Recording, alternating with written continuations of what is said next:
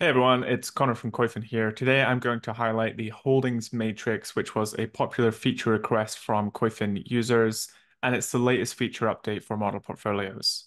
Koyfin's model portfolio holdings matrix offers a simple look at what's inside of your portfolio, breaking down each fund to show you exactly which stocks you own indirectly through those funds, plus how many of each stock you own directly. In layman's terms, it provides an X-ray look-through into the underlying exposures of each fund, including equities and bonds. To demonstrate this, I will go over to the model portfolios section over on the left-hand side here. You can see I have one open, so I'll go back to the summary page with all of my different models. And I have created a portfolio here, which is just 100% SPY, which is the S&P 500 ETF. So previously, we would show you the high level or aggregate exposures of a fund. So we only have the S&P 500 in this portfolio, but we can still see the industry, the sector, the regional and country breakdown as well. If this fund had fixed income exposure, we would break down the sectors there as well as credit quality and maturity. Right now, I actually have this set up with the S&P as a benchmark, so you won't see any difference on the over or underweight column. With holdings matrix, we now break down the individual constituents of that fund as well. So I'm going to go over to holdings matrix here, and we can see that we only have one fund in the portfolio, but what it's showing me is every single individual security in that portfolio, as well as the weighting. Now, if I had another ETF in here, so let's go to the edit creation flow, and I'm going to add QQQ, which is the NASDAQ 100, contains more of a tech influence, and we'll equalize those weights and save the changes. So now we can see the individual positions where there might be overlap between these two funds, as well as all the individual positions as well. So Microsoft up here, for our portfolio, we have a 7.93% weighting. Both of the funds hold that. And here's the contribution from each fund. So 4.4% from QQQ, 3.6% from SPY. Up here at the top is the weighting of those funds in our portfolio, both 50%. And we can scroll down here and see everything in there. Or we could search for individual names as well. So if I type in Visa, I can see that only SPY has exposure to Visa, and we're capturing about 50 basis points there.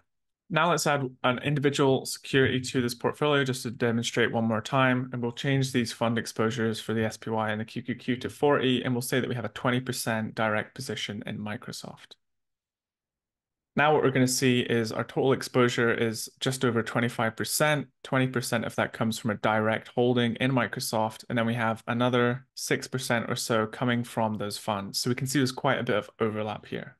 Now let's take a look at a bit more interesting portfolio. You can see here that we have a bunch of different equity and fixed income funds, as well as a few individual positions. So there's a bit more going on here.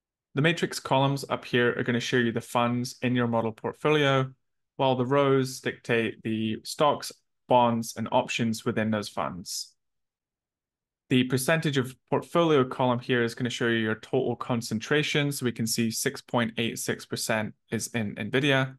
And the rows across here are going to show you the attribution from each fund or direct ownership. So here we can see we own NVIDIA, we have a 5% position, but we're also capturing another 2% from SPY, QQQ, and other funds. You can sort by these columns as well. So if I take JNK, which is a high yield corporate debt ETF, if I sort by that, I'm going to see all the individual bonds that we have exposure to here. And we can see that most of these are only being exposed to via the JNK ETF. So when you have a lot of funds in your portfolio, you're obviously going to have a lot of individual underlying securities. So scrolling through this table might be cumbersome. You can use this search feature. If I type in ABT for Abbott, I can see that we have direct equity exposure and then a bunch of bonds as well. Now, speaking to some of the use cases here, one of them may be managing overlap and concentrations.